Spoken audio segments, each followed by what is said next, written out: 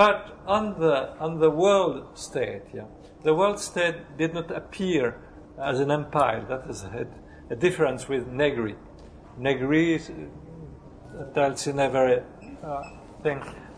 Yes, I like multitude. Multitude is a beautiful concept, although not sufficient. But I could take inspiration on multitude. But empire is a very ambiguous and vague and unclear concept because it masks, it conceals the fact that capitalism did not emerge as an empire. Capitalism emerged in a special conjuncture that arrived in Europe. It could have arrived elsewhere, but it arrived in Europe. But in Europe you had this conjuncture when the old empire sovereignty was dissolved around the end 1000 in Europe. You have no more empire, no more great kingdom, only small parts, towns, and the towns take the power more or less. And this was an historical chance in some, and in this context, some towns, the Italian towns, were quite independent, and they could push the experience unto the end, and to a revolutionary end. The mighty were afraid that the people take really the power for. They were afraid not from a revolt, but from a revolution. But in the end, revolution failed. But on the world system, you have not this metastructural presupposition.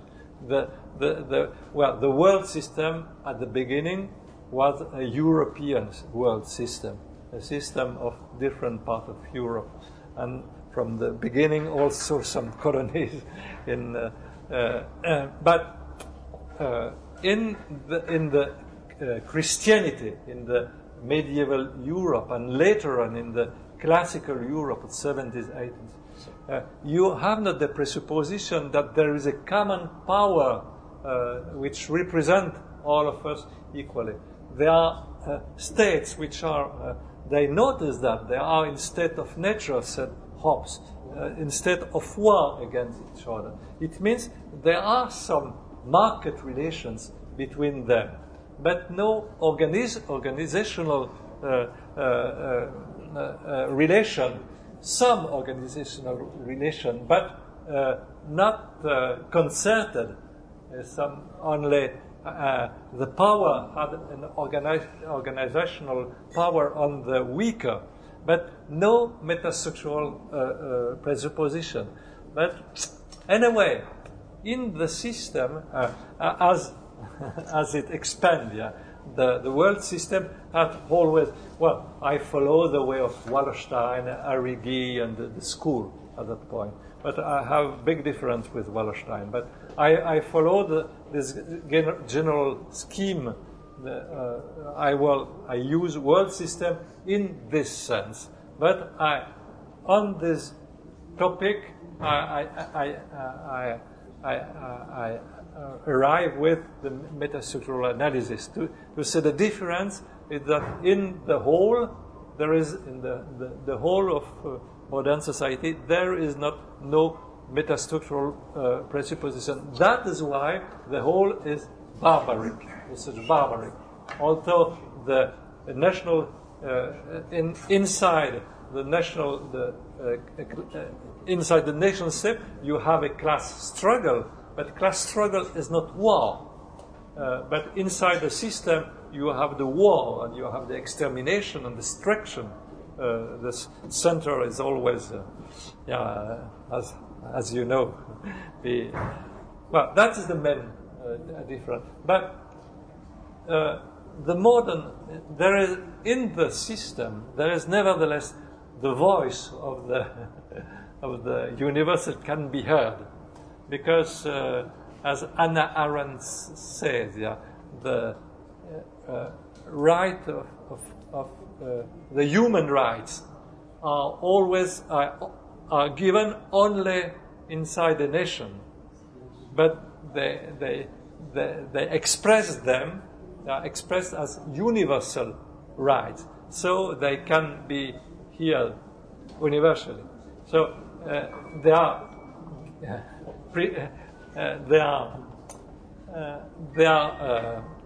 guaranteed, yeah, somehow inside, within the nation state, but they are voiced as universal rights. So there is some contradiction, and sometimes colonialism arrives with some people like Bartolomé de las Casas in South America, who take the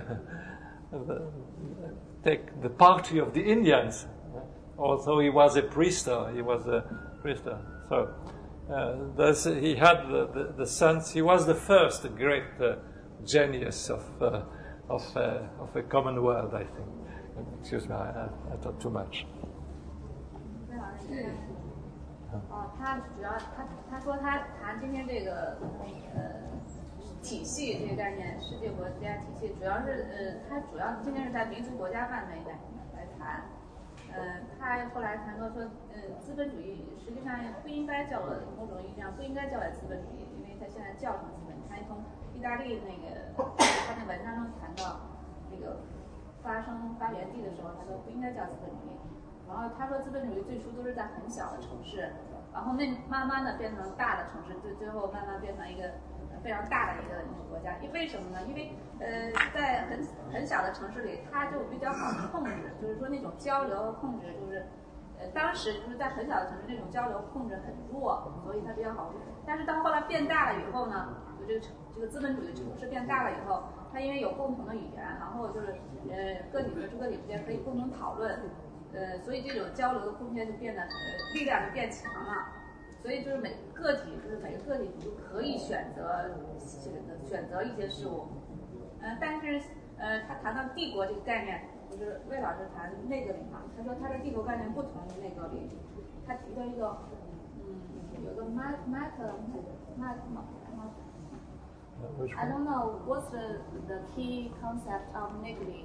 Multitude 就是多元吧，多元化的这个概念。他说这是不是很清楚的一个概念。他谈到这个帝国最初是帝国，就是说这个帝国就是最初啊，最初是在欧洲，就是那种经典的欧洲范围内开始在存在。但是有一个核心的意思嘛。他就是反对那种整体化的，就是世界国家这种的。他因为那种整体化的，它会带来野蛮，会把那个个体，就是或者是每个国家会使它堕落，或者使它变得野蛮。它其实是讲究那个在一个民族国家范围内的一个治理的那个。我简单解释一下啊，我是问他是关于这个民族国家和这个世界体系的关系，用原结构怎么解释？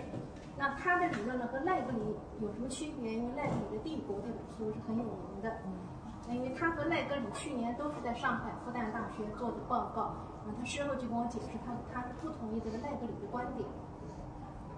他刚才讲小贺讲的也对了，他认为这个资本主义呢，它是个民族国家 national state 是个民族国家，本来是个民族国家的一个事情。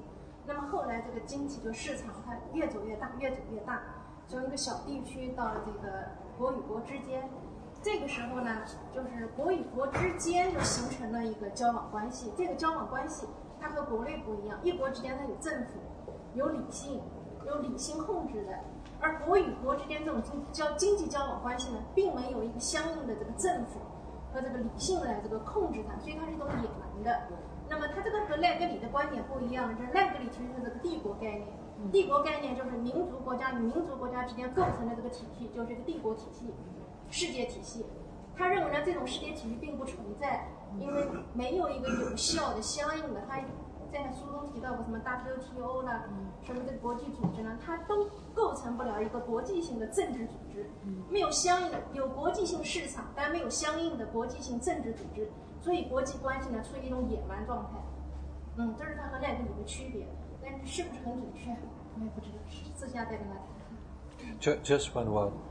By the way, I would thank Professor Wai Xiaoping, who took the charge of coordinating the translations of my books in Chinese, and I'm very grateful to her. Just the class structure inside the nation state and the world system, they are not two separate things. They are intricated. The whole is immanent in the part, is inherent in the part. For instance, the army is aimed to protect the country against the other. The army is a systemic concept, but in fact, the army is always ready to take some part in the class struggle inside the nation state. See? That's an example, but you can say the good, well, the rather good nation state and the bad, the whole. In fact, the barbarity of the whole is inside the nation. Yeah. 他说那个民族国家范围内的阶级斗争和那个世界体系，它不是分开独立的，而是相互链接在一起的。比如说那个军队，每个国家都有军队，军队就是反对别的国家那个入侵什么的。他说军队这个概念 ，army 都是一个体系的概念。然后主要一国有一个军队来保护，而这个从世界体系范围，它就没有这样一种没有制来维持它的这个治安的。他其实反对那种世界体系的那种。那他说世界体系没构成，他没有构成，他没有这个帝国。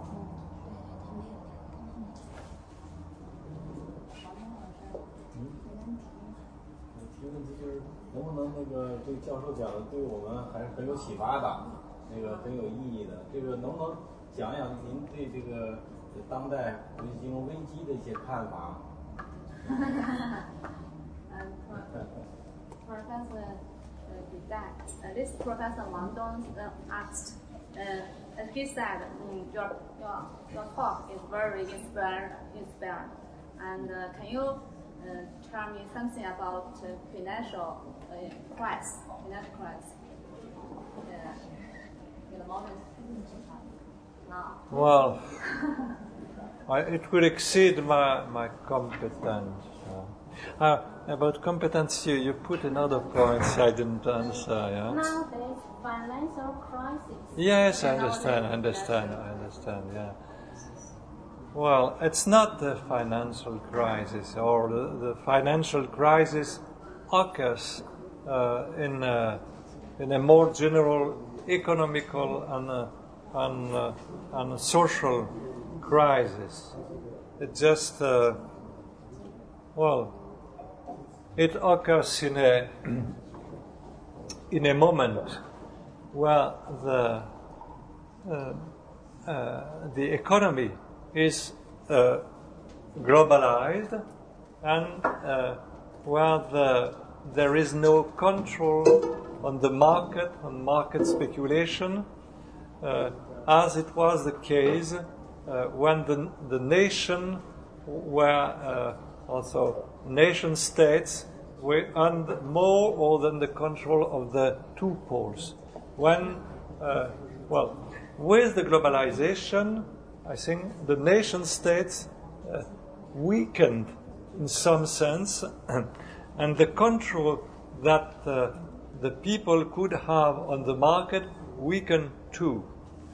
So in this context, there was no more control on the market relationships, on financial markets especially, and we can arrive very quickly to this some sort of disorganization. It doesn't mean that the states are weak, but the only function they have at the present time is to help the capitalists to make more profit in the international competition. So I think the financial crisis must be understood within this world system configuration and with the weakening of the nation and the weakening of the popular control of the nations. And I'm afraid that the measures which are taken at the moment will continue in the same way, because it's exactly the same politics that goes on. I have to do some words of competence. Yeah, because I didn't. I said that market and organization are two common research, and of course the competence poles reproduce itself in monopolizing. It monopolize. It tries to monopolize science, education, and so on. But the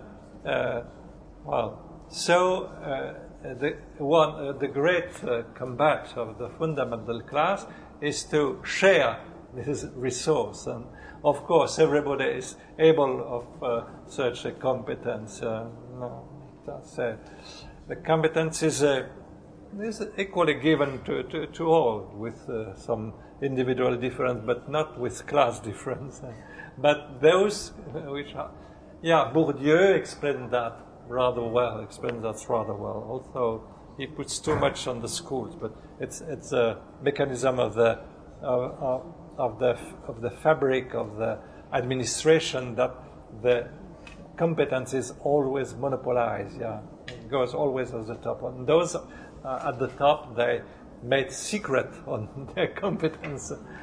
So there's a mechanism, such as a mechanism. So I try to address your question. 他说这个金融危机，它主要是强调就是在这个经济全球化的过程中，主要是说市场不能够控制，不能控制市场，然后就说那个民族国家已经弱化，就是民族国家的这个地位和力量会弱化，所以才造成这种金融市场的危机。他认为就是说，在世界体系当中，就是应该采取的措施就是应该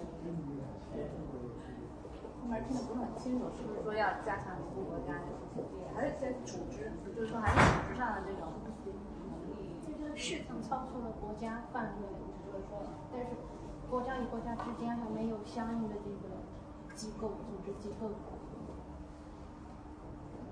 所以就形成了这个金融危机，就是国家地位下降，因为市场全球化了，但是政治没有全球化。政治组织都没有全球化，没有相应跟上的。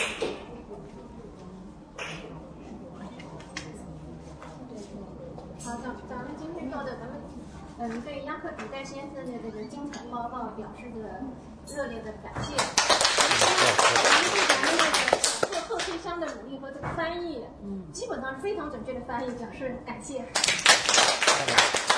谢谢。